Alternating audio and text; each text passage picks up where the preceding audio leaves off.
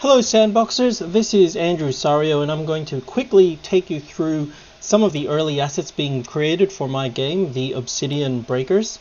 I'll get you through this concept, but I'll have another video that will run through the actual game mechanics separately that I'll record. But in short, the game is set in the Kingdom of Aristonia, and at the heart of every castle is the Obsidian Stone. Unclaimed castles are filled with monsters, and the Obsidian Breakers attempt to destroy the stone in order to own the castle. Okay, so here's an example of the Obsidian Stone. I'll show you in VOXEdit what that thing looks like, a few of their characters, a little bit of their lore, and this will tie into the overall game experience. So there are 4 types of assets that I'll show you. There will be 2 of the 4 kind of main hero type characters. There's an enemy boss and then the Obsidian Stone itself. So let's jump into VOXEdit now. Cool. So here we are in my in the Vox editor, and these are some of the assets that we've created for this. The first one I'll show you is the Obsidian Stone, which is just that kind of crystal that sits in the middle of every castle and is the focal point of where you want to attack. As you can see, you know, it's a dark bluish type thing, but it's got some sort of power, and that's what some of these pink pieces are.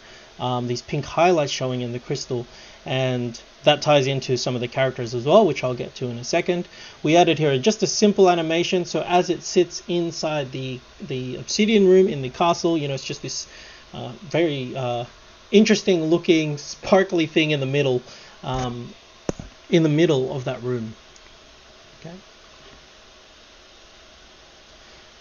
Next up I will show you is, let's go to a hero character and we'll look at the Obsidian Knight.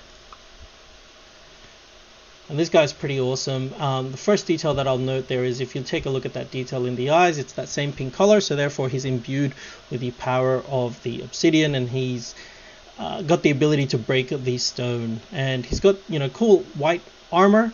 He's a strong, powerful type guy, and you know, he's got headgear, and he's got all sorts of kind of interesting pieces that kind of make him who he is, which is cool. Another one is, I'll show you the Shadow Lord. So here's, you know, one of the demonic beings. He's going to be one of the bosses that protects the obsidian room, and he's quite an imposing type character. You can see he's got dark colors. Looking at some of the detail, you know, his eyes kind of are piercing red, and you know, he's got skulls on his shoulders, and there's all sorts of gaps, and you know, it tells you that there's something missing with this guy, right? Like there's something else happening here, because he's got bones sticking out in between different parts of his attire. And if we look at him, you know, attack, he's quite scary and imposing. One thing that will happen in the next update is that these wings will actually come out and extend. At the moment, they're just kind of sticking right there on his body. But the concept's there. Okay, on to the next one. Oh, just quickly, we've got a blade here. This is one of the first one of the equipments that'll be part of the first collection that comes out, and it's called the Genesis blade. But it's a cool black sword, right? And there'll be a set of these, but I'll go into detail on them and kind of their attack animations and things like that as a separate piece. Cool, and finally, I'm really excited about this character, the Breaker Ninja. He's got a lot of really cool details. One thing that you'll notice straight away, he's kind of got that anime style and look, which I haven't seen too much of yet, but you know, a lot of time and attention went to kind of creating that hairstyle, the way he looks. Again, he's imbued with the power of the obsidian, and that's why he's got that kind of pink eyes, which is awesome. He's mysterious. He's got the scarf. You know, he's a confident person, and again, he just has a really cool overall look. And I'll show you in game as well. We'll do that.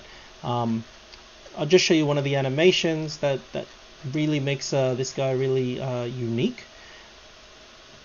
So he's got one of those signature anime ninja runs, which I think is awesome. And I think a lot of players will like, you know, running around the field like this, or into battle, or whatever it is.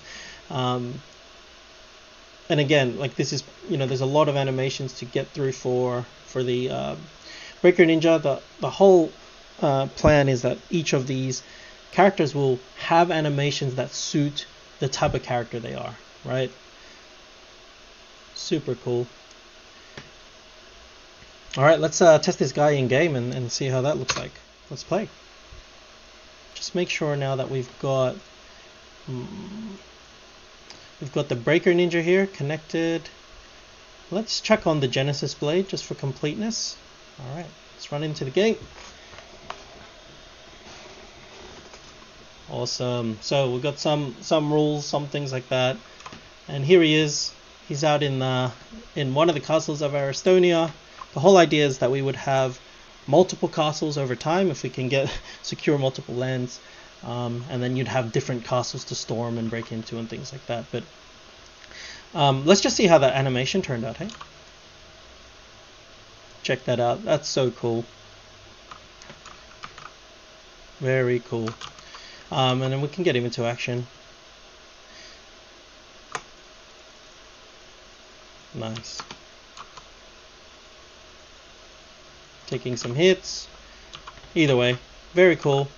And that's it. I hope you kind of like this this run through of Obsidian Breakers and some of the assets that we're building for this game. You can see the detail on some of these. We'll have more of these kind of anime style